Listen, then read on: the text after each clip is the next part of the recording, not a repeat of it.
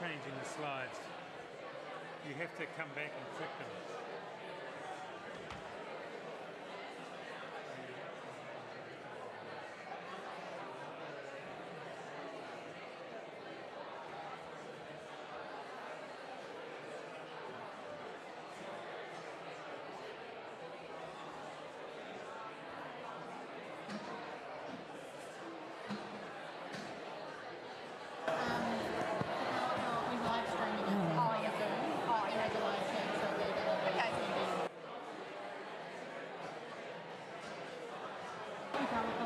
And that's on go. Okay.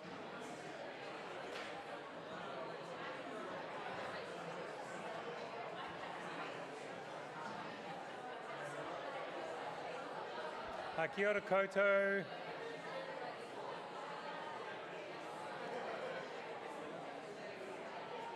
Hello, good morning everybody. Morena. How are we going? I know you're still trying to get your programs and your activities together. Great to see you here. Saw a few groups working away this morning, trying to think through their campaign. So that's great. I hope you enjoyed your agency visits and so on that you've had so far. We had such a great kick-off on Monday. I thought that was actually spectacular. Those 4 very impressive people giving you a rundown of their journeys and how they intersect with public health. So today we've got the population health in action. So this is where you learn about what it's like to be a public health physician, what the public health space is all about. I have to confess that I went clean through medical school. I went clean through my physician training. So, you know, what is all that, about 13 years or something before I even knew what public health was all about. I mean, there was astounding lack of teaching or training in public health, or astounding ignorance on my part, one or the other. And it wasn't really until I was medical director of the Heart Foundation, having come to it from a clinical background, that I really appreciated what population health was all about.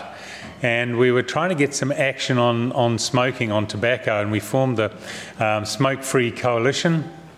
And I learned from a few old hands, old campaigners, about how to campaign and how to get what we're targeting was a tax increase, a substantial tax increase in tobacco. And Murray Logerson, who is one of the stalwarts of tobacco control and public health physician, he kind of guided me, and I was heading up this Smoke-Free Coalition. And we went around all the MPs and we sort of pushed it and hard, and we got all of our evidence together, and we ran a proper concerted campaign, a little bit like you're working up. And at the end of it, then a tax came through, and Murray pulled out a bit of a back of the envelope, bit of paper, and said, well, what do you know? We've just saved the road toll every year.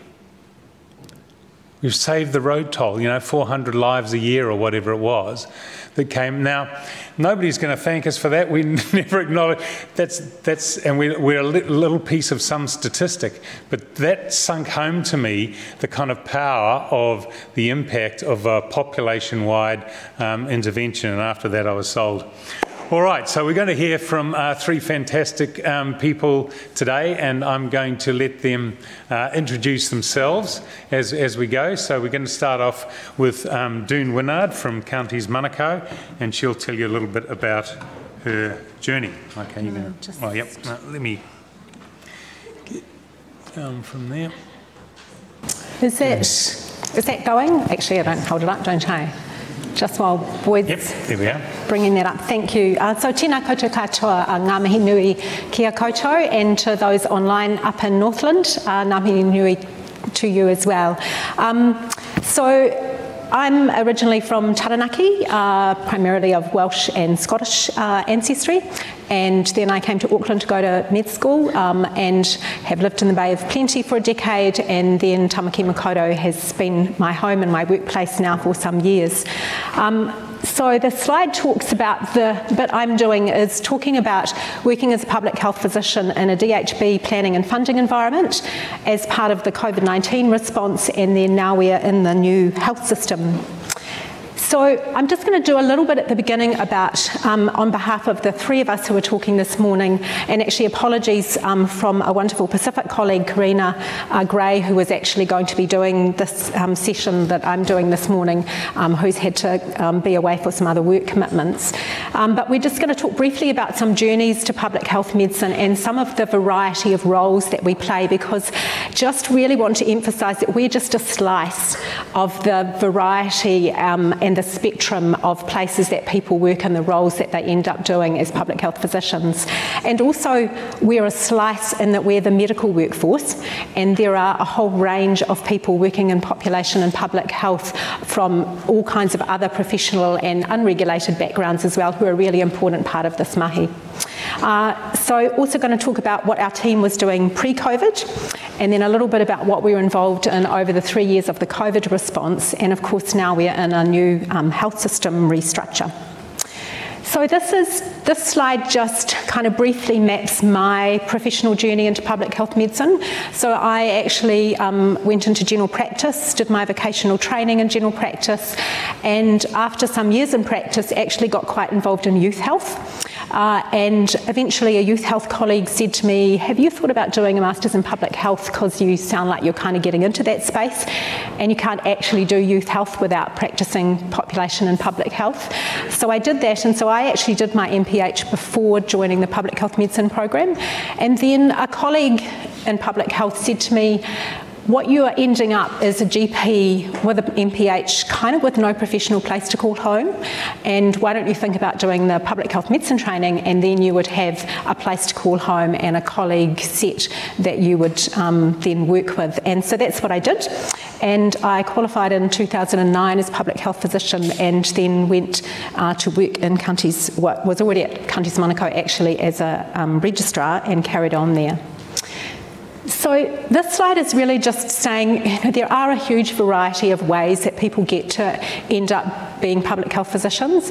So some people are really clear early on that this is the role for them. And as Boyd said, years ago you wouldn't have even known it existed at this point actually. But now that you have some exposure, some people go quite quickly. They might do their PGY2, and just as you might apply to another specialty training program, actually apply to do public health medicine training. Others of us take a more kind of evolving and convoluted journey. And so certainly within our team, who I'll introduce you to by photo, we've got people who've done peds, general practice, adult medicine, someone who was strongly contemplating doing microbiology. We've got public health medicine colleagues who've worked in surgery before they've come to public health medicine. So there are lots of different ways to get here. And I've put the kitty there because however you get there, all of the relationships, the expertise, the skills that you build up along those journeys are actually a really important thing that you're actually bringing with you into your public health medicine practice. So this slide, we've just tried to summarise a variety of the roles that people are in. So one of the things we're conscious of is that none of the three of us here this morning are actually medical officers of health, and that's a really significant public health medicine role. These people are now based in what's called the National Public Health Service. Previously it would have been called a public health unit, and some of you may know of ARFS, or Auckland Regional Public Health Service. And so these roles include environmental health, communicable disease, health promotion, regulatory functions, particularly around tobacco and alcohol. So there is, even just within that kind of one role, there is this really wide spectrum of things that people are working across. There are a lot of people end up in advisor roles of various sorts, and that can include service planning and development of programs, prioritisation, how we spend our resources across the system, policy development. So people are working in Manatu Hauora, the Ministry of Health, Whāmek, Te Whatuora, which was previously our 20 DHBs, and Te Akawhai Ora, our new Māori Health Authority, along with others. So there are some photos scattered around this slide of some people that you might recognise from their media presence in various ways, and I won't introduce all of them. The role of research and teaching, there are people right across the motu in tertiary institutions who are working at a really high level from an academic expertise perspective, and those of us who are kind of working in other roles in the sector are drawing all the time, and it's about that translation. And often I think our public health academic colleagues, that whole interface of translation and how research gets used is a really important priority for them, because that's the way that they are, that's why they've gone in the first place, and the way that they're trained to think about things. Some people are in quite analytical roles where they are not just advising but operationally kind of doing number crunching and epidemiology, kind of hands-on stuff, as well as leadership in those spaces. And then in all of those kind of settings and in all of those pathways, people end up in leadership and management across not just necessarily the population and public health aspects of what they're doing, but across some of the wider system stuff, because we get exposed across the system. And there's lots of roles that go across, and people use words like boundary spanners, and I will say in the last slide, you know, we are talking about ourselves in the new system as whole of system clinicians, and so there are various ways that we kind of talk about that. So that's a bit of context in terms of we're a slice of all of that. Going back to what we were doing in Counties Manukau, so if you had seen an ad for a day job in our previous team, you would have been invited to join. There was a directorate, which our team was part of. We would be seeking someone who was flexible and adaptable, and you would be thinking about population health thinking, analysis and leadership as the kinds of stuff that you would get involved in. And we would tell you that you would be in a supportive collegial environment, you would be providing this kind of advice and support, you would be involved in the strategic and annual planning, and you would support public and population health initiatives. So we work really closely with us as a public health unit for the things that were happening in the rohe that we serve. And it was a pretty big kind of organisation that we were part of. So Te Whatu Ora now as a national organisation has something like 80,000 employees and a budget of, I think, something like $24 billion. Don't quote me on the actual numbers. We certainly, as an organisation, had over 9,000 people working across more than 100 different roles and more than 20 sites just across the rohe of Counties Manukau. So a wide and varied workforce working across quite a space of contrasts, actually. And we had a budget of nearly $2 billion that we were responsible for. So this is a busy slide, but for me it's a really important slide because I'm really here kind of on behalf of our team, and we certainly would say we think 2 and 2 equals 5 when you get us, that actually part of the value that we add is that we support each other, we ask hard questions of each other, we work in ways that mean that actually we can bring the value of the people in our team, not just ourselves, to the table. This is a bit of an old photo, we all look a bit older than that now.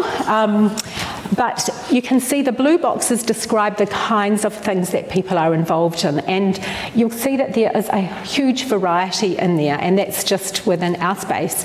So Sarah's led for us, and I'll talk a little bit about an alcohol harm reduction program that she really spearheaded, smoke-free, commercial determinants, and I think hopefully you're learning now about commercial determinants as well as social determinants of health. Pip did a lot of PEDS before she came to public health medicine, and she's led for us in the child and youth space. So things like rheumatic fever work, well child, education interface, truckloads of stuff in that space. It's really important. Anne's had a particular focus on intersectoral and social determinants work, and I'll talk a little bit about the social wellbeing board work that she's been involved in. I've, because of my general practice background, worked with our primary care and localities colleagues, and I'll talk a little bit about a role on a thing called Funder Forum in terms of the way that we allocated resources. Wing's done a lot of work around critical appraisal, funding models, bed modelling, but he's also done a lot of adult medicine before he did public health, and so he's been doing a lot of work in the CVD and diabetes space. Suneva is Samoan, and she's led for us in terms of healthy weight and also Pacific health contributions. Shanthi is, you may know from her time at School of Population Health, is working in building research, population health research capacity across into the clinical space, and also got an interest in trauma and population health approaches to trauma. So we've been led by Gary at the bottom there, who is a very esteemed colleague who's been around public health for a long time, and he, particularly in the areas of kind of health service development and funding and planning, and we will come back to him a bit later on as well. We've had Summer, who's our Population Health Program Manager, who's a really key part of our team, and then we've had registrars, we have analysts, and we've had a health economist as part of our team at one point as well. So you can see there's a real breadth, and if you can imagine a team that are used to kind of, Vanessa and I were just talking before, we rub up against each other in ways that the good things rub off, and we also rub the sharp corners off each other as well, and so I think that that's a really important part of the way that we practice. This slide is just to try and talk briefly about the work that Sarah led in terms of our alcohol harm minimisation program. So the Ministry of Health has historically funded smoke-free contracts in various parts of the sector, but there hasn't been a lot of investment in terms of alcohol harm minimisation programs. And so Sarah had to actually build the case. She had to describe the problem, explain the context. She had to build a case. That triangle was a way of trying to kind of quantify the impact, the number of people that were affected in different ways, really building on this really important report, Alcohol in Our Lives, and the work of others in the sector. And then something that spans the whole system. So this is talking about approaches within clinical settings in terms of brief advice, right through to working with our communities, particularly one of our Māori wardens that's really spearheaded from a Te Tiriti o Waitangi perspective some of the issues around the current Sale and Supply of Liquor Act. So spanning right across. Anne has worked a lot with our South Auckland Social Wellbeing Board. So this is an initiative, a place-based initiative, which has got 13 government agencies and local council round the table. And it's really about trying to understand the issues for whānau on the ground and then reflect back into system change. So what do we need to do in the system to actually improve the way that whānau are receiving support or the things that they want to receive on the ground? So it's not about developing new services in that space, it's really about testing and learning and then trying to push the learning back into the system. And particularly around some of that kind of evidence and insights from that learning and how you push that up the chain is something which Anne has spent a lot of time in.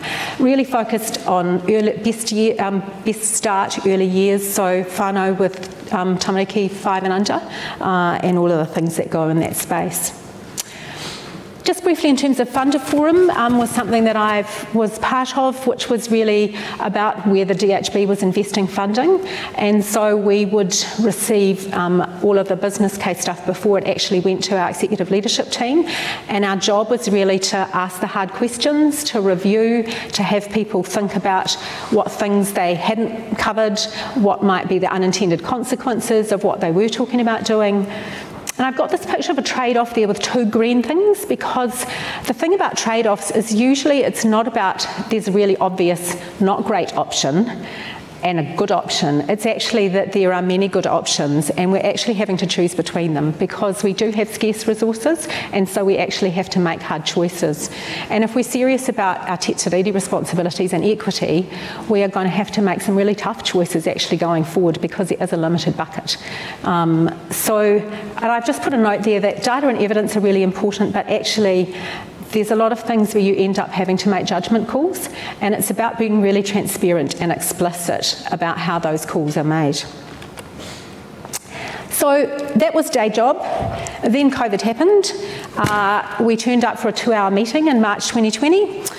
Some of us got to leave 9 weeks later, but continued to be on call for all the surges. Some of us, myself, actually didn't get to leave until February this year, so it was pretty much 3 years. Part of our team was with the AF's contact and case management, when you probably saw and heard a lot about that in the media. I ended up on the health system side of things, and so I've just got some little titles of various things we ended up working on, things like there was a clinical advisory group which I supported. I know more about PPE than I ever wanted to know, and trying to get access to PPE for various parts of our sector, healthcare workers who were exposed, messaging out to primary care, building the whole vaccination program, and all that involved is quite a story really. I was part of a team which were clinical support plus planning and intel. So things like working out how many hospital beds we might need in a surge. How do we track vaccination coverage? Is it equitable? How are we going to feed that, to our Māori and Pacific colleagues and others who are working really hard in that space? How do we support them? What about our aged residential care facilities? All that kind of stuff. Privacy issues, how do you get results out to people, make sure you respect their privacy, and also feed this up to the eternal suction in Wellington that wanted data about everything. The little graph at the bottom is one of Gary's modelling. Gary ended up with some of his models being held up by Jacinda because they were operational models telling us what it would look like in the system, whereas the modellers that you normally saw cited were kind of at a higher level about, the community and wider implications. So now what? We are now part of a national organisation, Te Whatu Ora. We are part of a Service Improvement and Innovation Directorate. We are trying to figure out, for instance, how do we partner, how do we be, the best treaty partners we can be with our colleagues in Te Aka Whaiora? How do we support equity aims for other populations, in particular our Pacific, our whaikaha populations with disability, the whole vision of Paiora. We're calling ourselves whole-of-system clinicians. We work across stuff, so we have to figure out how we kind of join the dots. Just to say, in terms of kind of competencies for these environments, things like written and verbal communication skills, we're often doing briefings for executive leadership teams and boards and things, so you do spend a lot of your time with documents. Chairing meetings, facilitating workshops, that role I talked about in Funder Forum in terms of asking hard questions. It's not necessarily a popular role, often, actually, and so you have to be able to figure out how you frame things. And you do have to, in terms of time management, we don't have clinics that stop or get done by someone else when you go on holiday. So it is quite a challenge, actually, to go on leave and come back to something that's actually not a nightmare. So we work in messy political places. Resilience, personal resilience, collective resilience is really important. This idea of the stewardship of public resources is a really important thing that we're very conscious of a lot of the time, and how we practice well in that space. And then just this idea, which you might want to think about being a trusted advisor. So Margie Apa, who is now the CE of Te Whatu Ora, was actually our boss at Counties at one point. And she talks a lot about being a trusted advisor and the kind of questions that you ask yourself, why should the people that you're advising trust you? You need to understand their business, you need to know what they need, and you need to do what you say you're going to do. And in the mix of all of that, you need to be able to ask your hard questions in a way that people will receive the challenge and not wish that you weren't in the room, really. So that's pretty much where I thought I would leave it, and handing over to Vanessa. Sure, thanks very much.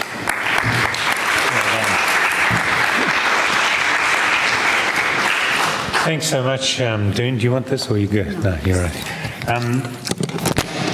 What a breadth. Monday you got a huge insight into different individuals' journeys, and I hope today you're getting a sense of the breadth of population health. So now we're going to hear from Vanessa Selak, who's a public health physician in the School of Population Health, colleague of mine, and she's in this academic public health space, and going to talk a little bit about her story. Thanks, Vanessa. Thanks, Boyd. Thanks so much for inviting me. It's a great privilege to be here with this amazing panel, and with Boyd and with Anna, and it's really awesome that you've got the opportunity to find out a little bit more about public health at this stage in your career, because even though my medical training was a little bit later than Boyd's, I sort of had a similar experience in terms of not really understanding what public health was, not really appreciating the depth and the breadth of roles that could be possible within public health. I think whilst Doon has given us a really good overview about the types of roles that people undertake in public health, I'm going to focus on more of a personal journey. I have been someone who I think was quite directed in terms of where I was heading career-wise in my earlier life, and it felt like I was on a clear career trajectory. I certainly was very clear in my mind about wanting to do clinical medicine. So once I got into medicine, I felt like I basically a lot of the decisions about my career development had already been made for me. It was, there were set subjects I had to do. I had to get through various hurdles. And through that process, I was very interested in psychiatry. And so my sort of career trajectory was around aiming towards completing training in psychiatry and then becoming a psychiatrist at the end of it. Things didn't work out quite the way that I thought that they would. And I think my sort of career journey has been about having a much deeper appreciation of actually who I am as a person, what my values are, and what are the things that I enjoy doing, what are the things that actually make me feel satisfied and are satisfying for me. And what I really realised, I sort of had this kind of moment where I realised I was on the wrong path, and I'd just been on call for the psychiatric inpatient unit, and I was seeing a patient at Takapuna police station who I think had been picked up after having poured gasoline in their gumboots and was standing in the middle of the road, and he was in a very bad state. But actually, whilst talking to him, I sort of realised, well, actually, I was feeling pretty unhappy about where I was work-wise, and I just felt like work wasn't fitting for me. It wasn't really connecting the dots. And I just kind of thought about, well, if I stay in the same career path, sure, the career is mapped out for me, but I kind of decided, actually, I'm just going to get off this path and I'm going to see what else I can find, because this is just not working for me. So I spent a bit of time in the desert, and I spent a lot of time doing different sorts of jobs, trying to work out, well, what do I actually want to do when I grow up? I've invested all this time in a medical degree. My parents were beside themselves. I'm a second generation New Zealander. My parents are from Croatia. They essentially were peasants where they came from. So, of course, for them, having a daughter that was a doctor was a very big deal, because they could sort of brag about it. But the difference was, for me, on a personal level, it actually just wasn't working for me, and I could just feel myself, I don't know, kind of just dissolving, actually. It was a really horrible feeling, and I hope that none of you feel that way, but if you do, or if you get to that point, I want to tell you this story so that you know that there is actually a way through it. So what I did first was that I found another job where I could use my medical skills, and that was in medical writing. And some of us who've ended up in public health or non-clinical medical type roles have gone on a similar pathway and ended up in Albany working for ADIS. I ended up working for them doing a standard medical writing job, and then joined their team in Takapuna working on Clini Answers, which has now become Clini Guide. And the whole idea behind that service was to provide actionable information for clinicians at the bedside. And that was a really fun group to work with, but I couldn't really see a career plan in it. I mean, I enjoyed the analytical work, I enjoyed engaging with literature, but I kind of couldn't see a career pathway for me within that. As part of doing that job, I did a paper on clinical epidemiology. It's a paper that's still run today, and that again strengthened my understanding of and made me more interested in understanding research. But I still didn't really have a career pathway, and I was feeling quite lost. At that point, we had one of my friends put me in touch with their family friend, Chris Bullen. I don't know if any of you have engaged with Chris, but he seems to be a common denominator in many career pathways into public health. But essentially, he was generous enough to take the time to talk with me about what his job was like as a public health physician, and I was a bit unsure. I was a lot more cautious at this point in time, and I thought, well, why don't I just put my toe in the water and see whether public health might be the right fit for me. Fortunately, Chris had a part-time job going, so I was able to work with him on a cellulitis project that was based in Glen Innes. And this project gave me a real chance to appreciate the broader determinants of health, because whilst my job was speaking with the GPs about which antibiotics patients in Glen Innes were receiving for their cellulitis, I was working with a health promoter, Terry Morgan, who was actually going into people's homes and finding out, well, what is the living circumstances of people that are getting skin infections, and what might be happening in these environments that might be contributing to skin infections. And I guess that was where my kind of aha moment came, and I kind of realised, well, obviously the antibiotics are important, but equally so is actually having an appreciation of people's context, where they're coming from, because it doesn't matter how many antibiotics you give people if they're living in an environment where they don't have hot water, where they don't have soap, where they have tyres filled with stagnant water that are mosquito breeding grounds. You know, unless you actually address that, you're probably not going to make much headway in terms of reducing hospital admissions for cellulitis. So I was kind of hooked, and I thought, okay, that's it. I know what I'm doing now. I'm going to do public health. I applied and thankfully got accepted onto the program. I think it's a bit harder these days. Somehow, for some reason, public health has become a lot more popular.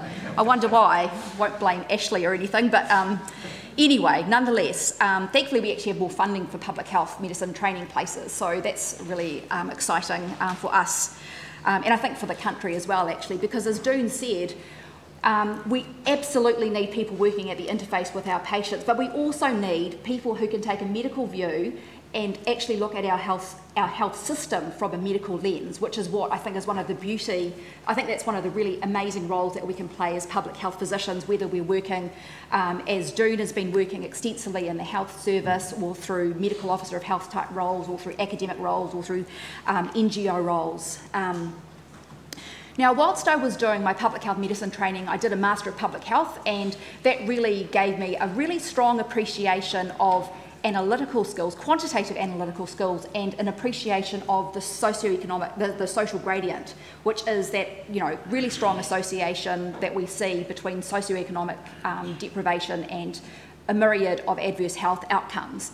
And that really really pivoted my thinking, because up to that point I was very much of the view that, you know, we have quite a lot of control and power in terms of where we end up in our lives, and that made me realise, when I could see these patterns borne out in multiple diseases, that actually, you know, people don't choose to be poor, and they don't choose to have worse health outcomes.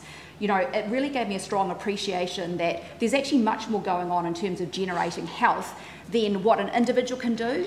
And whilst definitely what happens at the interface between a patient and a clinician is really important, again, these broader issues are really important to consider in terms of optimising people's health. And I think it was at that time that I began to sort of really reconnect actually with the values that I had probably originally had when I got into medical school, but which I'd kind of lost a little bit. And they were really around justice, and they were around, you know, rather than maybe doing the best for the patient in front of me, but actually thinking about providing the best equitable health services for the population. So taking more on board these utilitarian principles. Once I finished my Master of Public Health, I then did registrar placement. So you just, as a public health registrar, your part one is the Master of Public Health, which I did as part of the training program, but some people like Doone have already done the MPH before they get into the program. And then you do registrar placements, which are generally 6 to 12 months, kind of similar to, well, actually quite different to, quite different to the registrar placements you might do for other specialty training programs. And I guess what I discovered through these placements was a joy of working on projects. And I think what I found quite difficult and didn't really sit with me well in terms of clinical work was that sense of that quite short-term interaction, which, whilst, you know, really important, it actually wasn't very fulfilling for me. And what I discovered about myself was that actually I preferred to be engaged in work where I was able to think, have the time to think slowly and carefully about about interpreting what was happening, analysing and coming up with a plan to move forward. The other thing that I discovered through these placements was that I really enjoyed working as part of a multidisciplinary team. And I guess I found that working clinically, whilst you do have a team, I felt like working within teams as part of the public health training program gave me a much stronger sense of teamwork and ability to be able to draw on a greater breadth of expertise. And I found myself increasingly really enjoying working as part of a team, contributing in my own way, but also being able to draw very heavily on expertise of other contributing individuals. So in terms of my registrar placements, I did one working on a cardiovascular polyp, which was a really exciting project, because what I hadn't really appreciated up till that point was that we, got this amazing evidence and research about what works, but how much of that is actually ever implemented in practice. And the polyp trial I worked on was a really quite a simple approach of looking at how to enhance implementation of evidence around what works for preventing cardiovascular disease. There were a lot of challenges in undertaking the trial, but nonetheless, that trial ended up continuing further down the track, and I'm still battling with Pharmac to get them to fund the poly pill, but these battles continue. And so my focus is very much, rather than on the social determinants of health, my focus actually has become how could we implement evidence-based care in clinical practice, and what techniques can we use to do that at a population level. I did a couple of other placements. One was with the planning and funding team in Waitemata District Health Board, and then within the public health unit. And at that point, I was still not really too sure where I wanted to go within public health. I sort of felt like I'd clarified that I was happy working within the public health field, but as Doon has illustrated, there are actually lots of pathways within public health and no set direction to take, and I found that quite sort of bewildering a bit initially, but I ended up taking a succession of jobs that have, in retrospect, helped me work out actually where I need to be going at this point in time. So I ended up going back to the DHB, working as a consultant, being in a clinical advisory role, and then I ended up taking up an opportunity to undertake a PhD on the cardiovascular polyp. And that was, again, a really great opportunity to learn how to run a trial, and as part of that research, I developed a real love for quantitative analytic skills. Unfortunately, there weren't any permanent jobs available at the university, so what I ended up doing was applying for funding to do essentially a postdoc, and that was on developing a bleeding risk equation, which I was able to do with data that we already had available. And at the same time, I took up a job working at the Institute for Improvement and Innovation in Waitemata DHB, which is it was a really amazing place to work in, because it really gave me an opportunity to learn about quality improvement, which was an area that I had learnt about but really hadn't fully appreciated, and it tied in really well with my desire to enhance implementation of evidence-based practice. So as part of my job with I3, I was working with clinical directors, working sort of in that translation space that Doon mentioned, working with clinical directors as well as our analysts to try to work out, well, how can we measure whether or not we're providing excellent quality care? And I was kind of astounded that one area that I was looking at was what happens in the outpatient department, and I was astounded to discover that when I was speaking with these clinical directors, they weren't able to say, well, how many patients they have with particular conditions, because that information isn't available to be extracted and pulled out at a population level. So whilst the clinicians know what they're doing in terms of individual patients, in order to work out at a population level whether people are receiving what they should be receiving and trying to work out whether there are certain groups that are missing out or not, it's very hard to do that without having adequate information. And as part of my project with the I3, I was able to work with a clinician to look at changing the data recording systems so that we could actually collect diagnostic information in the outpatient department.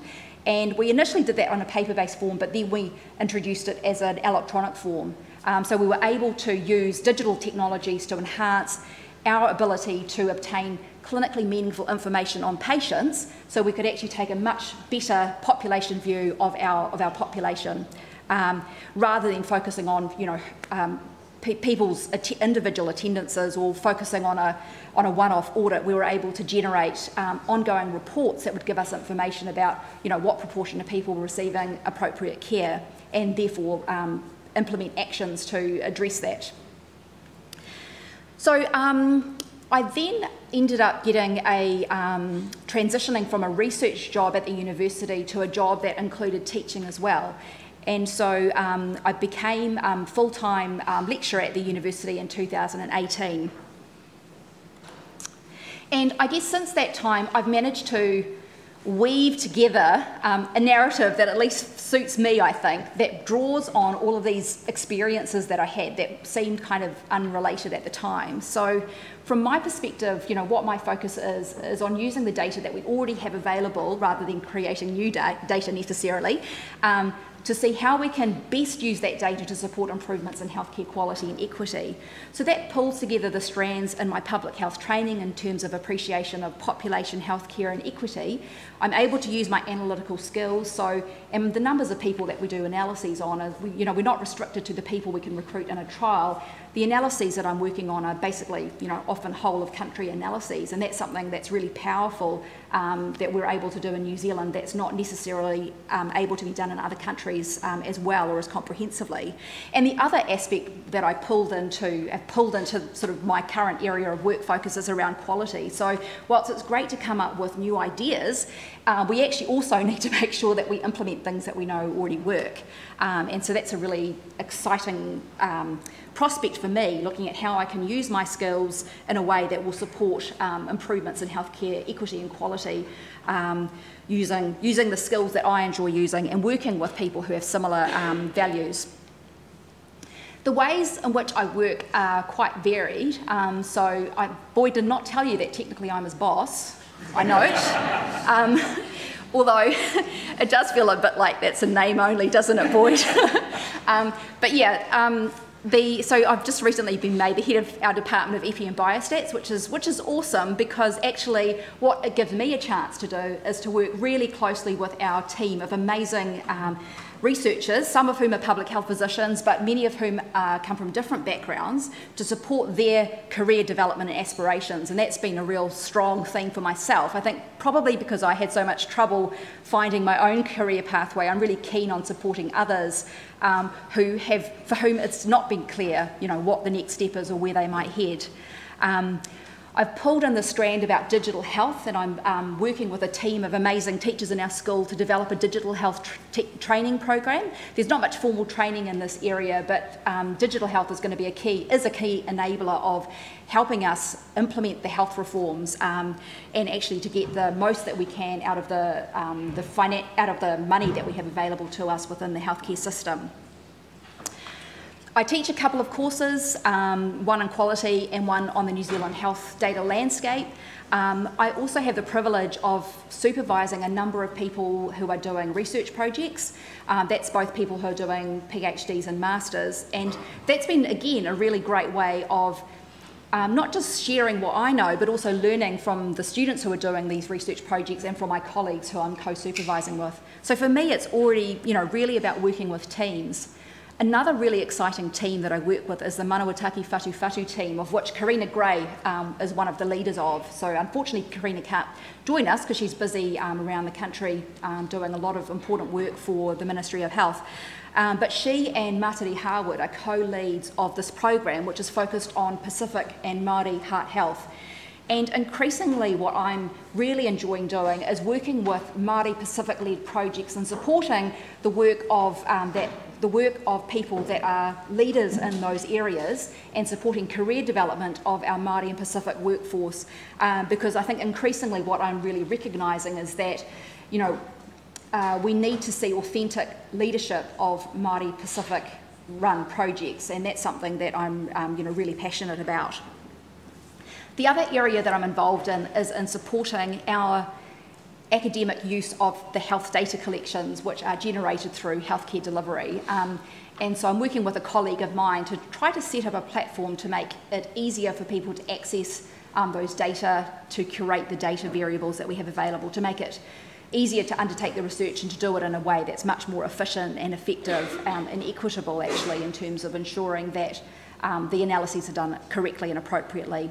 And I've got a couple of other roles as well. I work on the Auckland Medical Research Foundation. I'm the co-deputy chair of the medical committee, so I'm involved in assessing grant applications. And most recently I've taken on a role with our college as an examiner. So I guess what I was wanting to let you know about was that, whilst you may not know what you want to grow up, I'm sure that you will find a pathway forward. And I think the main, if I could offer you any advice, it's just about being, listening to yourself and being true to yourself, because ultimately, we have long careers ahead of us. I still feel like I've got, you know, another 20, 30, 40 years in the tank, and you guys are just at the very beginning. So be true to yourself and find what makes your heart sing, because really there are so many potential work opportunities within healthcare. Don't limit yourself to clinical jobs if you think that actually that isn't working for you, because there are so many ways that you can use your really valuable, important knowledge that you and skills from your medical degree and apply those skills in a way that is useful for you but also useful for our community. Thank you.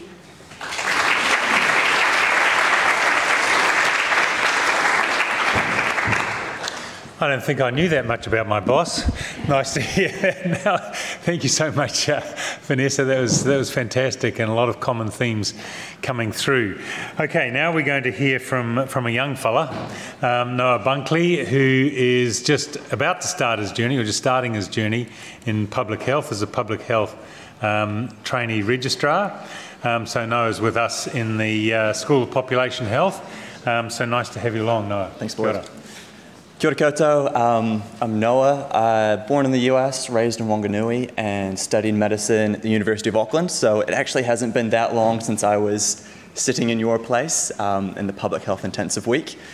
I am still going on my journey, still trying to figure out where I will end up in public health. There are so many different areas that you can go into, so many different specialties, skills you can develop, that I'm just going to present to you what I have done so far, how I ended up as a public health registrar, and a few of the projects that I've worked on along the way. And I will talk a little bit about the registrar training program as well, for anyone who's interested in that, but I believe you'll be having a bit more information on that at another time. So yeah, I entered medicine, like a lot of us do, with the idea that I want to help people. I initially thought, and I also wanted to travel, so I initially thought I wanted to do Doctors Without Borders, be an emergency medicine doctor, try and save the world, one patient at a time. And then as I progressed through medicine, my first experience with public health was actually the Public Health Intensive Week. And a lot of things really clicked together in this week. I saw that you can actually make a really big difference by changing the environment in which people live in rather than dealing with people on an individual level. So if you can make even a small difference at a population level, it can really make a large difference across the population. And then that really was emphasized when I went and did my elective in Tanzania. And so there I worked in a rural, poor hospital that didn't have any of the resources. They had doctors there, but they didn't have any of the resources to actually implement the medical treatment. For example, they had, there were 2 patients per bed at times because they were just so full. They ran out of x-ray film. They didn't have lubricant for catheter insertions. So it was just, that made me realize that it's really often what needs to happen is a change in the systems that we live in, rather than working on the individual basis. And then after that, I was reconsidering what I wanted to do. I was thinking about maybe doing surgery. So and because I was still unsure, I decided to do a B-Med-Sci Honours. And that was right after my 5th year, between 5th and 6th year. It was actually through the surgical department, but it really had a big public health flavor. And I'll go into that in a bit more detail with some pictures. And then I worked as a house officer in Tauranga, and I had the opportunity to work at Toi Toyota, the public health unit, before joining the public health training program. So I will go through some of the projects that I've worked on, just to give you a bit of flavor as to what a public health registrar does almost on a day-to-day basis, and I'll try and do that with some pictures. So my honours project involved, and this is really where I realized that I wanted to do public health, was when I was looking towards surgery and then got involved in a household survey looking at access to surgical care in Vanuatu, which really is much more of a public health focus. And so what I did was developed a survey, went over to Vanuatu, piloted the survey, and you can see all those little dots there were the households that we had to go visit. And so we went and visited them and asked them questions about their ability to access surgical care. And so this is really public health in practice, going out into the communities and asking them and gathering information about their ability to access medical care. And so I did it with some of the Ni Vanuatu people. There's a bit of a training session involved, and we went and conducted the survey. And by definition, identifying barriers to access, we had to go and access areas that were really difficult to access.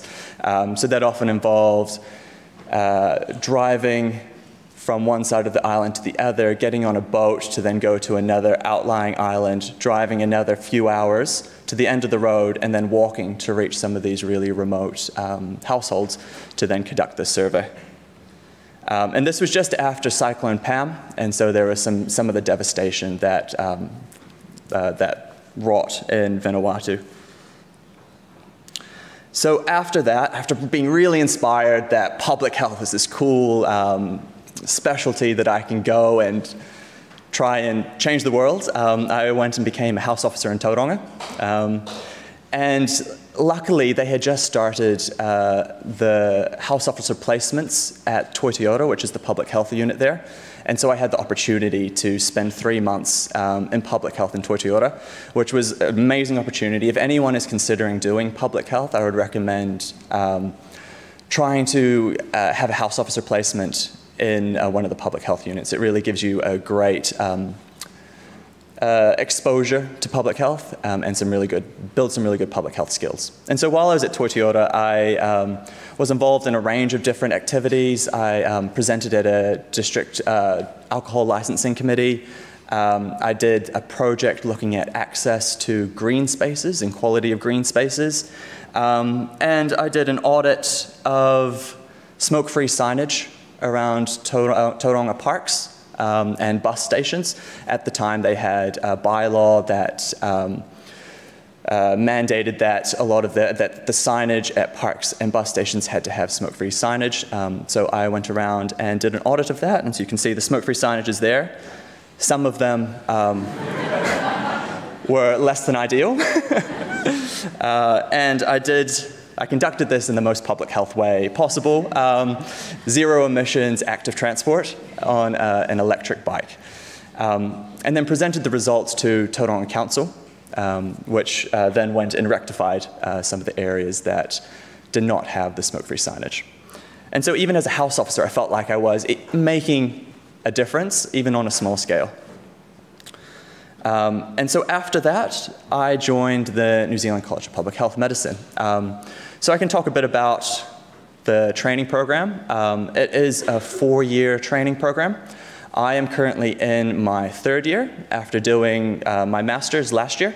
The master's is a 1.5-year training program, 1.5-year course, which is actually it's a 2-year master program that you do in a 1.5 years. So quite intense, but really valuable. You do get paid to do the master's, so that is something to keep in mind, that you can actually survive while studying. And then once you do your master's, you do 2.5 years of registrar placements. And so from those placements, there need to be 3 different placements, and one of those has to be in a public health unit. So I have just finished my, so I'll first talk about my master's, just to give you a bit of an idea of the breadth of public health. So from one moment I was looking at smoke-free signage in Tauranga, the next moment I was analyzing and conducting qualitative analysis of international trade and investment agreements and their impact on nutrition policies in small island developing states in the Caribbean and the Pacific. So I know that's quite a bit of a mouthful and takes a bit to digest, but basically is the idea that these international trade agreements that we have signed up to, that a lot of nations have signed up to, that the WTO, the World Trade Organization, are in charge of, they can limit the ability of countries to actually implement their own nutrition policies, their own healthy nutrition policies, such as front of package labeling and sugar sweetened beverage taxes, things like that.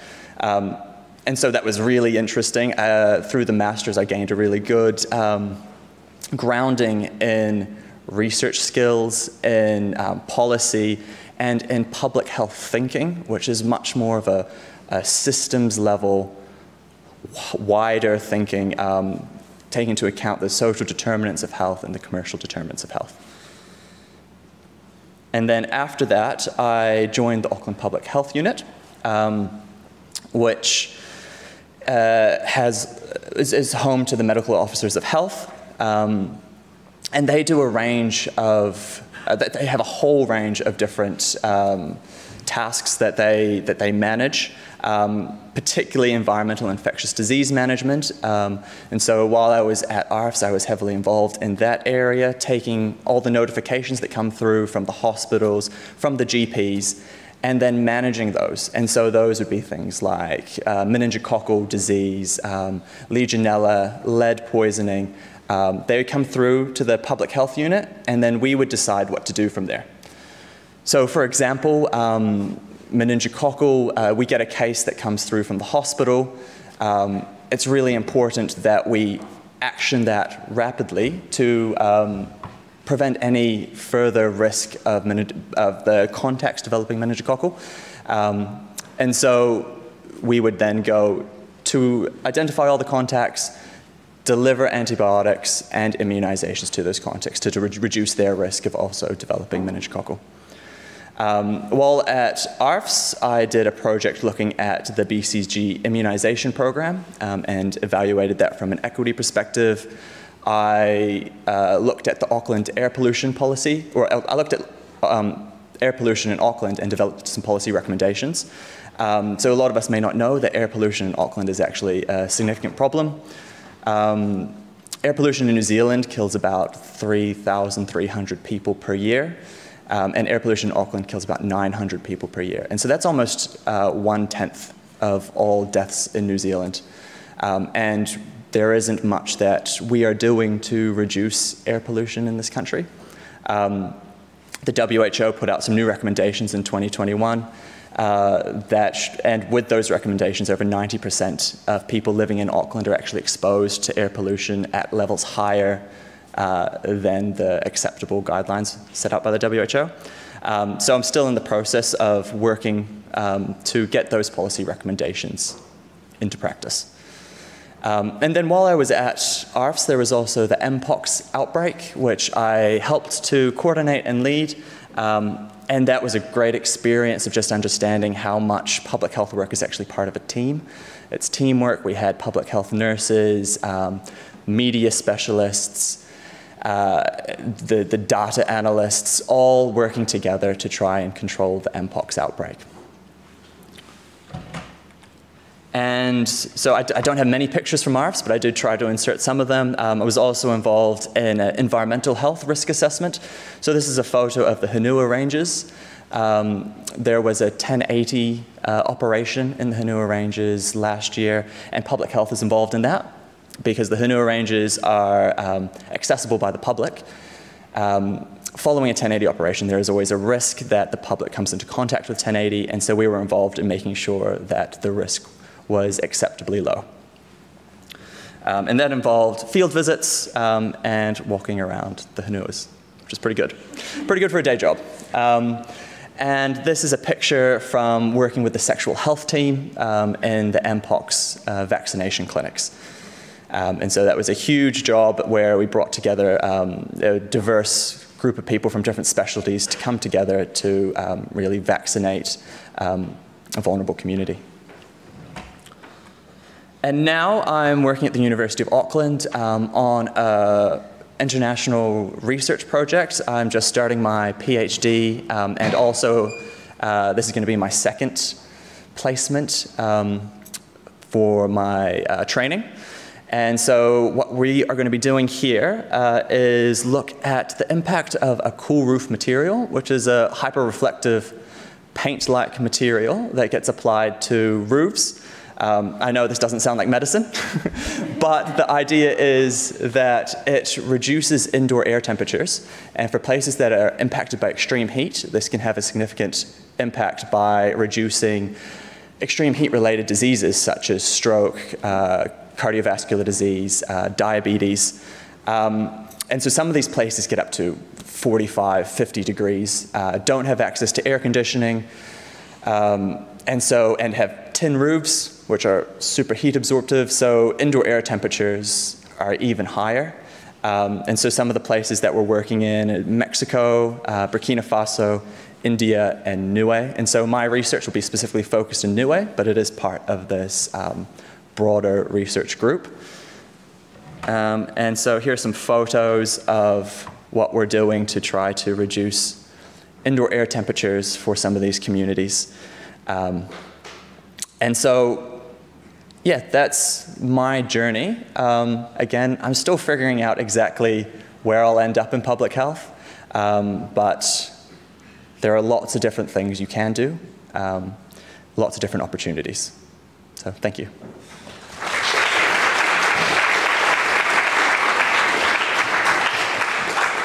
Good, okay, thanks very much, Noah. So listen, if I can get the three of you just to come through up here, that would be great. We have got Northland online, Pukawakawa, but first of all, what a set of journeys. I think you must have heard the word journey many times. And yeah, I didn't mean to mention at the beginning, and somebody did mention it, that really Ashley has put public health and epidemiology on the map. I don't think the public really knew what public health was or epidemiology before COVID, and now they do. We didn't get an inundation of discussion about COVID. I think maybe that's part we're trying to repress that memory, but we did hear a bit of that from Doon, but obviously that has been totally dominating over the last few years. But what did break through was this wide variety. I like this concept of whole of systems physicians. It means we need to do some systems training here. Different pathways, some aha moments, asking the hard questions, lots about values, about equity, Maori Pacific and equities across countries as well. We heard a lot about multidisciplinary, working in teams, data analytics for population health, a wide variety of roles, the need for flexibility, and that it's okay to weave your way through your career as you're finding out what you're doing until you find what makes your heart sing. I like that. And then Noah showing us all the places from Vanuatu houses to parks to roofs. So these might seem a little distant from your clinical medicine, but they're all a fundamental part of medicine. All right, so now we've got a chance to quiz these wonderful people, and we're going to... I'll just give you... See if we can make that work. One at the top.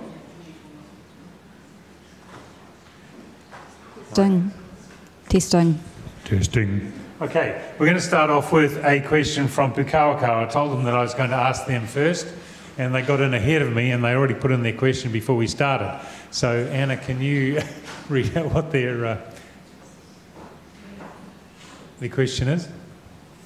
Right, they're asking, how can public health physicians service Northland communities more equitably into the future? First of all, get some public health physicians there. Well, I was going to say, exactly. So I think one of the exciting opportunities with the health reforms is taking a whole of country approach to allocation of scarce resources, and that includes public health professionals and public health physicians. So what I'm hopeful for is that, appreciating that this is not going to happen overnight, but that we will have more of a rational approach to allocation of resources according to need by community, which has been difficult to implement under the district health board structure. Yeah, and I think they've raised a really important point, and it is particularly for a place like Northland, where we've got a high Māori population, often in quite distant, kind of rural communities, distant from healthcare, but also in terms of supporting those communities around some of the on-the-ground kind of public and population health stuff that we've been talking about. I think the other... There's the national opportunity, but it's that ongoing, and we were talking earlier about the kind of tensions that often exist in a public health space, and certainly going forward the tension of having things that are nationally, trying to have national consistency and national leadership and do things once and well where it's appropriate to have a national framework about something, but at the same time be reflecting local community need and aspirations and how we can tailor things in a local community. And so I think that's something that's going to be an ongoing thing that we are going to be working out, as many social sector and kind of government agencies have to do actually all across the country, is actually get that kind of balance. And it is really, we were talking earlier actually with Boyd about even things like, alcohol policy, how we continue to amplify the voice of our local communities while also recognising that there's, a system now where there's going to be national leadership about how we submit on alcohol policies. When Sale and Supply of Liquor Act is being reviewed, there will be a whole national process gathering up voices from across the country, but somehow in gathering it up, we need to not lose the importance and the power actually of local community voice into that. And particularly, I mean, the other thing is actually, being able to honour our Te Tiriti responsibilities, thinking, for many of those Northland communities, how we do that appropriately and realise that they have a really strong, Māori workforce across many of those communities, but they're also stretched really thin, and we risk kind of asking for their voice into all kinds of things that are really important, but actually there's just a limit to how much. So, again, how we support and work in that space is going to be really important. Okay, thanks for that. Now over to you for questions to quiz these people. Okay, why don't you shout out your question and we'll repeat the question so the people online can hear it. Yeah.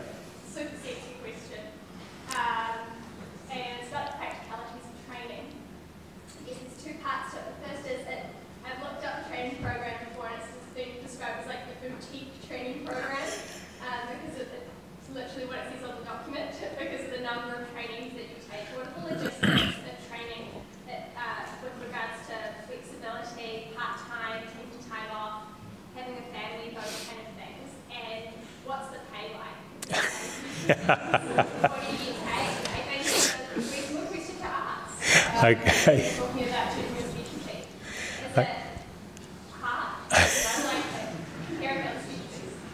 Okay, so for those online, question was about the training program described as boutique. I guess that means it's hard to get into. And what does boutique mean? Okay, well, Noah will start off on that. And what's the pay like, Noah? Well, that is a good question. So the training program is very flexible. They pride themselves in being a very flexible training program. There are currently some changes occurring in the training program, so I can't speak to those, but I can speak to how it is at the moment. Things may be different by the time you're ready to join. So it's a 4-year training program, but you can do it part-time, and actually a lot of the trainees do it part-time. The minimum requirement for part-time is 0.4 FTE, and you can take breaks over that time. Maximum is up to 1 year at a time. And I think you can, there is a limit to the training. I believe it's 10 years. I think it's 10 years. I don't think anyone has ever reached that limit. So it is a very flexible training program. In terms of the placements, at the moment, it is very flexible in that you go and find placements that you're interested in, and then apply. The placements will need to fund you, but the college does provide some additional funding for the organizations to support you as a registrar.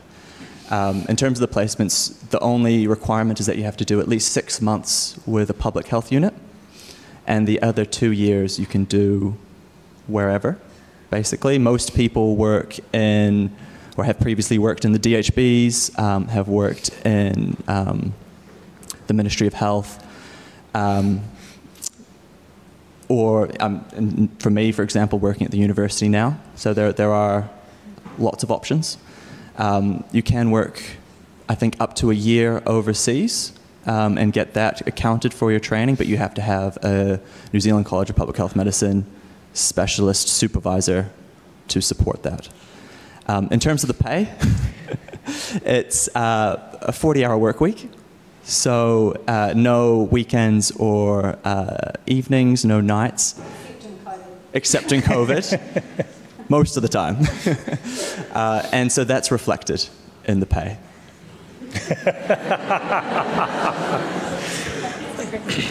You know, people, I don't think you've heard money. They're in for the money from any of their journeys. So that comes down to your values. Anything else about the training program? If you work, in terms of the financial side of things, if you work for, like when I was working for a DHB, I was just on the standard SMO contract. So, you know, that's comparable to other specialists, although, as Noah said, you know, not without being on call and with additional payments for those sorts of activities. Working at the university is a whole other story. I mean, I've taken quite a substantial pay cut to work at the university, but, you know, that's my choice. There are some people who work in private consulting within public health. You know, we have colleagues who work for PwC, Ernst Young, and I'm presuming that they'll be earning, you know, reasonably healthy salaries, and some people do private consulting work. So, for instance, you can undertake contracts through the government tender website, and I'm sure that those people would be on reasonably attractive financial packages. And just picking up in terms of the potential changes, so as Noah said, there's been the flexibility of kind of finding your own roles. I guess there's also been a challenge in there for people at times because they've wanted to, you know, work in a Māori provider or an NGO that hasn't been able to actually then come up with a salary for them to be able to do that. And so there is, actually thanks to Ashley and COVID, there is further investment into the training program at the moment. And so some of the options that are being looked at are how we can actually facilitate that so that actually, particularly in the NGO space, people can be doing things where those organisations don't actually have to find the funding then for that, and the support in terms of having like a specialist to be doing the supervision and stuff. So really trying to improve the equity opportunities actually of placements as well. And I think the other kind of opportunity in there is, as Vanessa said, if you're in a DHB setting, we've been on the MECA, and so again, ways to kind of think about the training program, and also when people are out the other end about how that's, but I think it would be fair to say that most people are not in it for the money, and so it's that, you know, balance of enough to you know, do what people want it to do, and a very strong kind of values driven, I guess, reasons mostly. Yeah. Okay, thanks. Can I just make one extra point? Just in terms of the flexibility side of things, I mean, building on what Noah was talking about in terms of flexibility of the training program, I mean, I'm in the luxurious position, to be perfectly honest, of being able to, you know, short of having to turn up for a talk like this where my physical presence is needed, I've got a lot of flexibility in terms of how I do my work.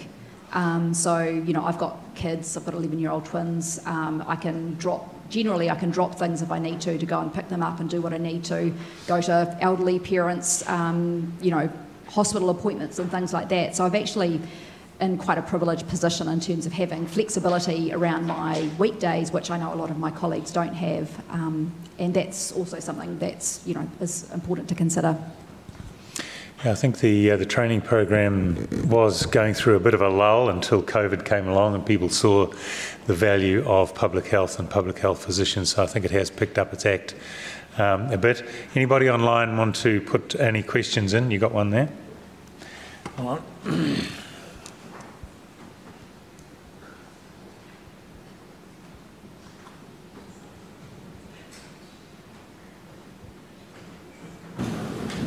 Okay, yep. Okay, we've got one saying, in your opinion, collective, Do you believe an increase in minimum basic parent/whānau income would improve the environment for children in Aotearoa? Sorry, an increase of what, Anna? Income. Family income. Yes. It's a Dorothy Dixer question. That's pretty fundamental. Anyone want to elaborate on that? I mean, I guess what I would sort of say is that thinking about health from a population health perspective has made me very political, and it's basically really transformed my thinking around the way in which we should be running our country and the way our country is moving forward. I guess what concerns me is the stark and increasing inequities that we have in our society, not just from a health perspective, but in terms of financial, home ownership, incomes, especially when we're in the midst of a cost of living crisis. So, I mean, I guess the other thing I would be saying is that we're not just, I guess, a part of our day job isn't just thinking about health, but actually being an advocate for health, and part of being an advocate for health is actually advocating for decent incomes, which are a critical first step towards health. Housing, education, employment, and I mean it is a challenge too when we think about investment in healthcare. You know, the government pot is also limited in totality, and so the more we cry out for more investment in healthcare, you know, that is investment that then can't go into housing and education and employment. So there is also, you know, one of the many tensions that I guess we kind of live with in that space. There was actually, I think, Foucault, some famous person in the past, said that public health is politics writ large. And so, as Vanessa said, you can't kind of help but end up being much more interested in politics than you probably ever were. Yeah, and I absolutely echo those statements. And just to add that it all comes down to the determinants of health. Income is one of those, family, housing, all the environments that we live in. Those social and economic determinants of health definitely impact people's health and well-being. Yeah, we've just been through an exercise with about 50 or 60 nutrition experts in the country to analyse what is happening or not happening within this country on public health policies around food and what we should do about it. And we went through a whole process, workshops and so on with these experts, and this is nutrition experts. One of the top things they came out with, people need to have sufficient income to be able to buy food, healthy food for themselves without having to rely on handouts and food parcels and so on. So I think this is emerging as a really top political top issue, and it's a political issue. You can't help but be involved in the politics of it, not necessarily the party politics, but the politics of allocation of resources. Okay. And maybe just to, so there's all of that bigger policy stuff, but also thinking about the patient and whānau in front of you when you're trying to, you know, have a conversation about their long-term condition management, for instance, that actually the priorities in their life may actually be just having enough income to have a roof over their head tomorrow, for their kids to get safely to school and have some kai in a lunchbox for them, that actually they need kai to food to feed their family that night, and the quality of that kai is going to be really important for their whānau as well. So just kind of thinking about the context of the stuff that's going on in their lives, as well as trying to solve all the big policy questions, that actually those things are going to be really important in terms of how they're going to actually be able to respond to what you're actually having that conversation about. Okay, thanks. Yeah. Obviously how you mentioned public health is very politics involved. I guess, how do you sort of keep yourself grounded and sort of not get frustrated when, like, it's very clear-cut, research shows this, but at the end of the day, the decision comes down to politics? I used to have hair back in the day. I swear a lot. But actually, the best advice I got about dealing with that was from one of my wonderful colleagues, Tom Robinson. And he said, Vanessa, what you have to remember, this is when I was expressing frustration, probably using some very salty language, is that with the health system is like this giant tanker, and you can't expect to just change direction quickly. And that actually, he said, Vanessa, you need to think about yourself as being one person in a team that's trying to push it in a better direction. So I think actually having an appreciation of that, and that it wasn't all on my shoulders, and that I can't expect major changes, but to keep pushing with a group of people in the same direction. So I guess one thing is timing. Sometimes actually something will happen in the environment that means that you can actually implement something quickly that may not have been possible. For instance, what happened with COVID in terms of how that transformed our ability to deliver healthcare. Suddenly, we don't need to go to the GP to get a script, or it doesn't have to get faxed. Suddenly we can, the GP can have a teleconsult, they can send their script to the pharmacy, and you just have to go and pick it up. So actually, sometimes these things happen in society where big changes can happen quickly. Generally, not necessarily, but I think the other important thing is being part of a group of similar thinking people. So trying to, and I think this is important no matter which part of medicine you end up working in, actually finding people who've got similar values to you, who you can share thoughts and ideas with and maintain your momentum and positive, constructive way forward through it to avoid getting frustrated. I guess I'm still early in my career, so still idealistic. So just keep pushing and pushing. Follow what you believe and keep pushing forward. You're a great question, though. Yeah. The other thing, maybe just in terms of the fact that it's very political, is also just working out for yourself, kind of where you are okay about sitting in the system. Because I'm part of a system which is bound to nowhere. In 3 months leading up to the election, there are rules about what public servants can do and not do in terms of speaking out and being political and stuff. So you do have to be mindful of that, and so you have to work out, how and where you feel comfortable sitting in that space. We were really fortunate when we were at Counties, our senior legal advisor was very helpful with us in terms of saying, it is absolutely your responsibility to speak out on the things that you believe are important for the health of the people that you serve in this community.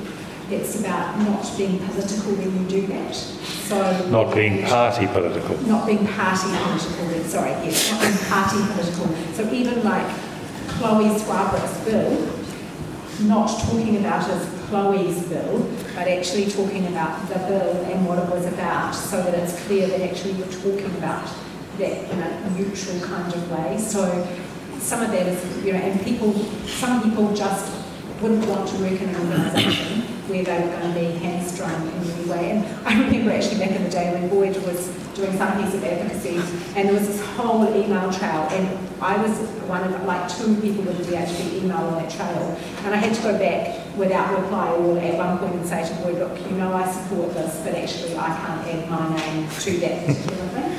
So I was just being aware of that. Yeah, no, it is a bit tricky, especially for people working inside the system, because all of these things are political, but that's kind of the nature of medicine writ large, I think. Okay, any other questions or comments about public health or population health in action? There's someone up there. Oh yeah, go ahead. Sorry, just want to say thank you for sharing your thoughts, and it was really interesting.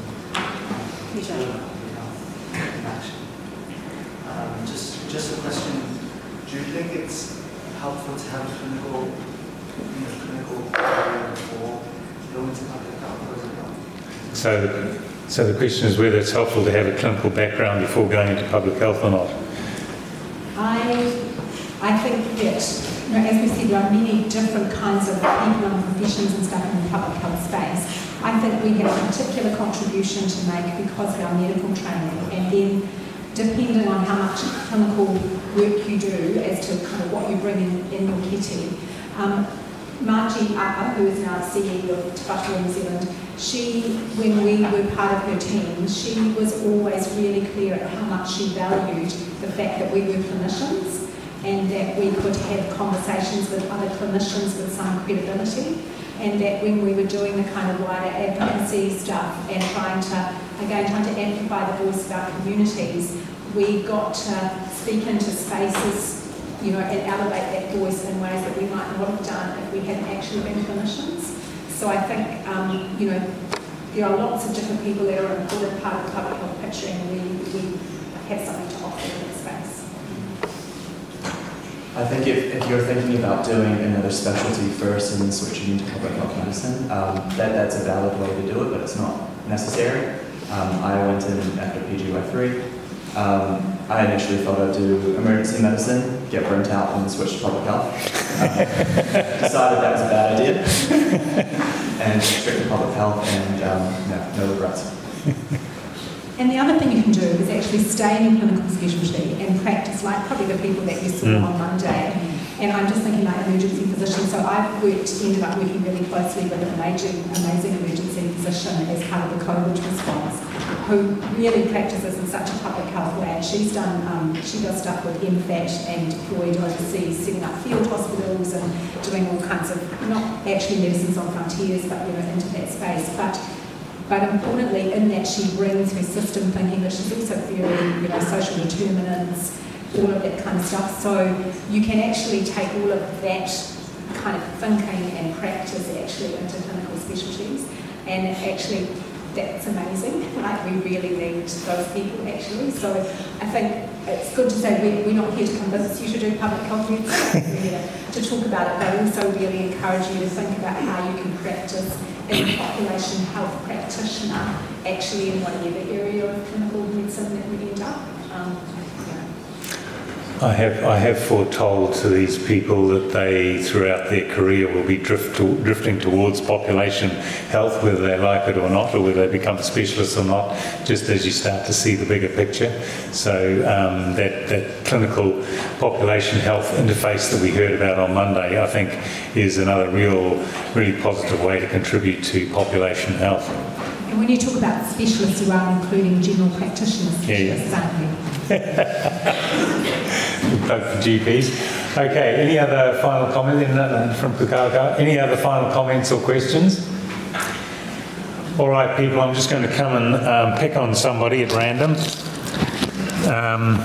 to just reflect on what they've heard from this wonderful panel, and to how they think it might apply to them, or thoughts that have been stirred within them, and to thank the panel members. So who's the lucky person? Okay, where are we going? Okay, you're safe, you're safe. Where are we going? Okay, oh no, here we go, on the corner here. Okay, speaking to that little one. Thank you for your talk today. That was very insightful. And I think what I got from today is how flexible and important your work is in tackling the bigger issues of health and society. And thank you. Thank you.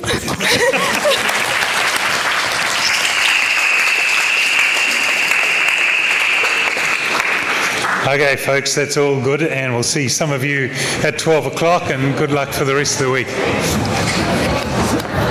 Okay, thanks, guys. Where do these go?